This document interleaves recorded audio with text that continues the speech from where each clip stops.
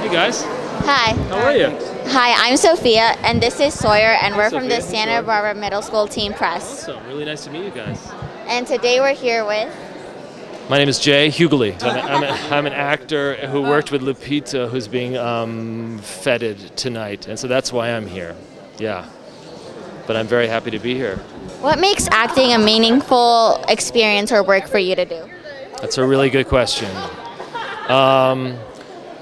I think that to be able to step into someone else's shoes and to tell someone else's story is an incredible privilege, and that's always been the thing that's kept me coming back to acting every time I do it, to be able to tell stories.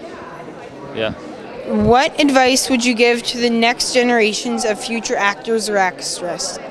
Just work very hard. Work very hard in acting class, do tons of scenes in acting class, read tons of plays. Just work as hard as you possibly can and show up and roll up your sleeves and work hard. And then all of that stuff, when you finally really know how to do what you're doing, people will hire you for that. That's no substitute for knowing how to do what you do, your craft.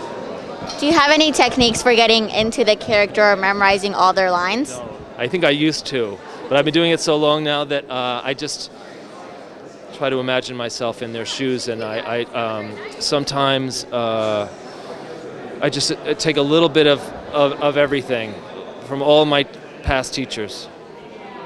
Yeah. And if you could give us one homework assignment, what would it be? Read Death of a Salesman. It's a perfect play from beginning to end. And when can we see your film, or when will it premiere?